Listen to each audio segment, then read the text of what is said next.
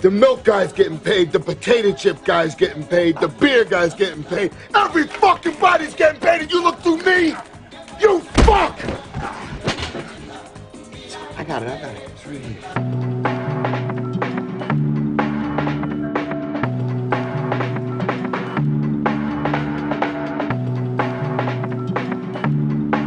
What's happening, people? Back for another session. It's been about a 2-week break since I've been at the casino. Just come back from a ski trip, so I actually caught a little bit of a cold. It's not too bad, it's good enough to be out here playing some cards. Let's get into it. Right, here we go. We currently are down 20 quid as we pick up the first hand for the vlog, which is the big slicks.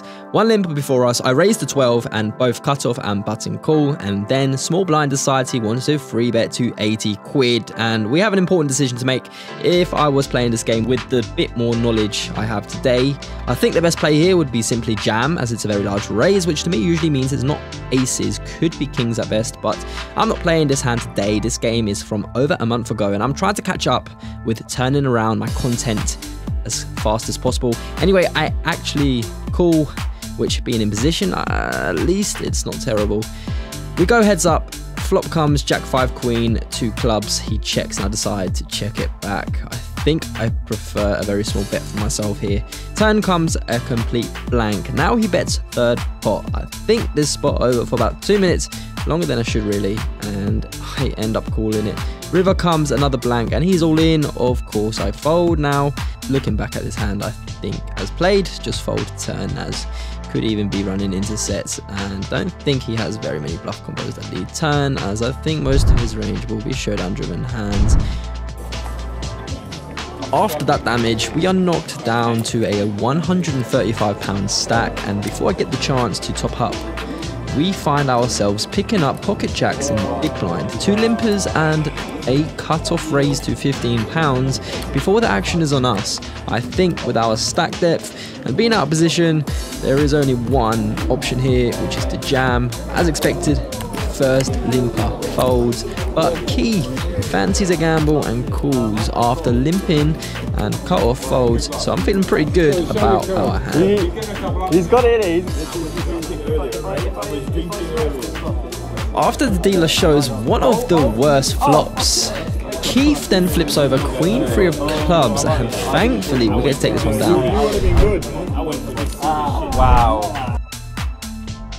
A few uneventful hands go by where we free bet, but to no avail, and dwindle down a bit further. Come on guys, this table is terrible. You're dealing with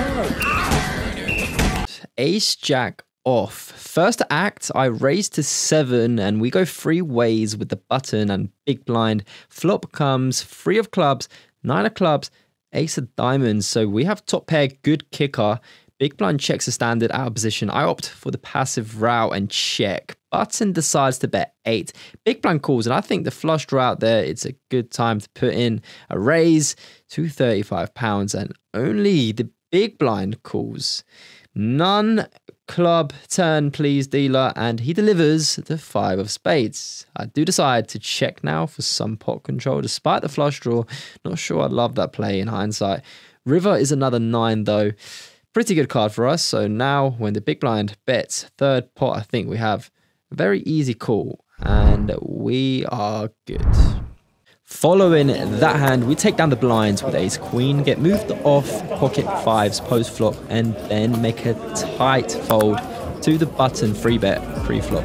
Looking down at 7-6 of spades. First act, I raised to 7, cut off with a 30, big blind stack and the small blind call, and we go 3 ways to a pretty nice flop of 3-6-5 rainbow. We have top pair, bad kicker, a gutty, and backdoor. So when it checks to me, I see bet £15 for protection. Cut off calls, meaning he's probably pot committed, and the small blind folds. To the turn we go, which is one of the best cards in the deck, the Four of Hearts, giving us a straight. I check, cutoff moves all in for his remaining £35 stack. We of course couldn't be happier to call, and the river delivers the Seven of Hearts. No!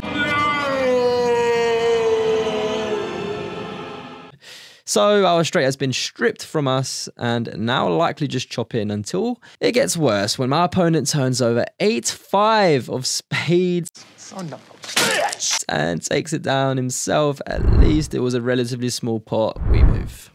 Moving along to the next hand, we pick up pocket nines. When action folds to us in the cutoff, I raise to 8, and the button with only £110 stack raises to £23. It folds back round to us. There's only one decision to make here. We are all in, and he quickly calls. All right, hoping for a low flop then. It comes 6-6-10, pretty good, but then the turn is the dreaded ace and then a 5 on the river. He turns over ace king and we move. On to king queen off now. There is a limper from the hijack. I decide to raise quite large to 15. I'm aiming to isolate the limper, but surprisingly the big blind cold calls and the hijack calls. So now we go three ways, and the flop comes ace queen 5, 2 diamonds. It checks to us, and I think on this board we definitely have the range advantage, but our hand is very showdown driven, so for that reason I do decide to check it back. And the turn is a brick, the 2 of hearts, and it checks to us again. For the same reasons as on the flop, I check it back, and now the river is the 6 of spades, another brick. And now the big blind decides to lead out for 75% pot. Quite a large bet. Hijack is out of there, and we have a decision to make. It's the same player that we were all in against in the previous hand. Could he be using that to his advantage to try to scare me off? I think he definitely arrives here with some ace-x combos with a bad kicker. But this time I do decide to look him up. And glad I did, because we are good. As you can see, I have raised to £25 with the queen 9 of clubs after the straddle was on and the low jack limped in. The low jack is 100% a beginner, and I have been trying to target him, and so this was the perfect opportunity to put in an isolation raise and go heads up with the low jack, which is exactly what ends up happening. And the flop comes 6, 9, 10, 2 spades, and an incredibly wet flop. Got to proceed with caution here. He checks it over to us, and I decide to bet 20 into 60, which is a sizing that doesn't really make sense. We need to be betting very big here or just check, as betting 20 I don't think really achieves much, but he does end up just calling our £20 bet, and the turn is very good. It is the queen of diamonds, giving us 2 pair. He checks it over to us, and of course now it's time to value bet. There's £98 in the pot. I decide to bet big now, £75, and he goes into the tank and eventually does make the call. Now hoping for a clean river. It isn't that clean. It is the jack of diamonds. So now a one-liner to a straight. He does check it over though, which is a relief. I of course check it right back, and he turns over 10-7 of hearts. We show our 2 pair and are good. I can't afford to find We go on to play a few more hands after that win, but nothing interesting enough for the vlog, so decide to wrap it up in for a total of £500 and cash out for a net loss of 44 quid.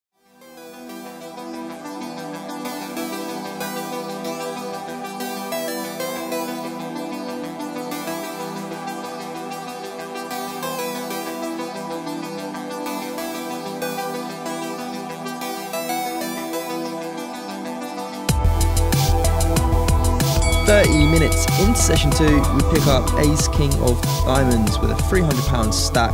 Under the gun has limped. I raise it to 13 to try isolate him and don't quite succeed when the cutoff calls, small blind calls and limper calls. We go 4 ways to a very nice flop. King jack king with 2 spades, £50 in the pot. It checks to me. Multi-way here. I don't actually know how we should play this. Do we slow play with this strong of a hand, or do I bet to protect from straight draws and flushes. I think probably a bet is better, but I do end up checking it back. And the turn pretty much gives us the invulnerable nuts with another jack. Now 2 flushes out there. I think this card is the perfect card to just check back and let our opponents catch up on the river and try get some value then. However, I'm not thinking quite so logically. I bet out 20 into 50 and everyone folds. We move. Following that hand, we end up breaking even for about an hour. We free bet ace queen off, button versus cutoff, take it down, win a £15 pot with 10-9 of diamonds. Before arriving at this next hand, where we have king queen of diamonds on the button, the straddle is on, the low jack limped, the cutoff limped, and we have an easy decision. This is simply a raise 100% of the time. I do raise it to 35, which I think is a good sizing. We need the cutoff calls, so we do isolate successfully. In position, we go to the flop. Flop comes jack 8, 5, 2 hearts. So it is a wet flop. He checks to me, and I think the strategy on this type of board texture is to bet big or check. We don't really have much though. We have 2 overs, we have a backdoor straight draw, and not much else. So I do decide to just check it back. The turn is the 3 of hearts, completing the flush draw, and now cutoff leads 15 into 83. It's such a small bet. I think I have to call, but don't mind the fold either, because a couple of our outs aren't even live if they are a heart. Onto the river, which is the 7 of diamonds, now completing the 10-9 straight draw. So when he checks it over to us, I think this is even more reason to just give it up and check back. But no, this is the part of the hand that I think I absolutely messed up.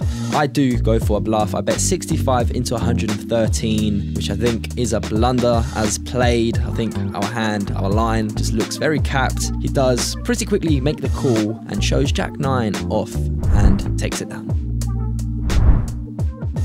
Brushing that bad bluff to the side, we find ourselves in a pretty good spot with ace jack off on the button when there is 3 limpers before the action is on us. I raise to 20, the hijack makes the call, and then surprisingly the cutoff goes all in.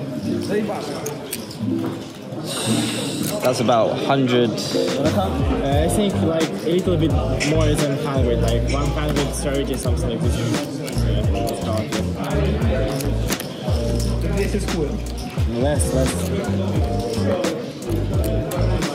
Okay, more, sorry. 176. 176. I don't feel like you're that strong. But I'm gonna fold. Not long after, we opened a sexy ace king of spades in the hijack to 20 as the straddle is on. The cutoff calls, the straddler calls, and we go 3 ways to the flop, which comes queen 8, 3, 2 diamonds, we miss, and then the straddler donks, and I think we unfortunately have no choice. Up next, there is an incredibly loose beginner sitting on our direct right, as well as his mate, who's the exact same player type, on my direct left. And when he limps in out of the cutoff, we are on the button with 7-5 of diamonds. I decide to just call, happy to invite the player on my left into the pot as well. And he does accept the invitation with a call, but the big blind then decides to raise to 7, which is very small. Cutoff calls, I of course call, small blind folds. We go 3 ways to a delightful 3-6 queen, all of diamonds. We flop the 7 high flush. Pre-flop aggressor checks. And now the loose aggressive player on my direct right, true to form, donk bets £10. I contemplate raising, but I decide to just call. Big blind calls as well, and now just hoping to fade another diamond on the turn. It is the 5 of clubs. Big blind checks, cut off barrels 20, and now I think it's time to make a raise. He only has 87 more behind. I could just go all in, but I raise to 50. He then goes all in himself. I, of course, call. He announces he has 2 pair, and the river is the 9 of hearts. It's clean, and we take this one down. Next up, cut-off raises to 7, button calls, and small blind calls. We make the call in the big blind with 8-7 of hearts. The flop comes ace, queen, 10. Rainbow, we are absolutely dead. And small blind checks, we check, it checks all the way through. Turn is the jack of clubs. So now any king is a straight. It checks all the way through once again. River is a brick, 6 of spades, changes nothing. Small blind checks, and now I'm thinking no one is interested. Might as well take a stab at it with just 8 high. I bet 7, which is 25% pot. So this bluff only needs to work 20% of the time to be profitable, and everyone folds. Moving along to the next hand, it is a 3-way limped pot with the low jack and high jack. We are in the big blind with ace 8 of spades, and the flop comes 10, 9, 3, 2 spades. Very nice looking flop for us. Action checks over to the hijack, who bets 5 into 7. We just make the call here, and low jack folds. We go heads up to the turn, which is the 5 of spades, baby. Let's go. We complete our flush, and we check it over to the hijack to see what he wants to do. He wants to bet almost pot again, 15 into 17, and now I think it's time to make the raise, and I raise it up to £40, and he pretty quickly makes the call onto the river, which is hopefully not another spade that could kill our action, but thankfully it's not. It is the queen of hearts. £100 in the pot now. Action is on us. What do, guys? Do we go for a block bet here to try and induce raises from lower flushes, and at the same time get calls from his marginal hands and 2-pair and sets? Or do we just go for it and try cooler him with a large bet? That's what I end up going for. I do end up betting 125 into 100, and he goes into the tank and eventually folds. It is a sign that I do need to increase my bluffing frequency. The more we bluff, the easier it will be to get paid in these scenarios. It is something I'm working on, and we move.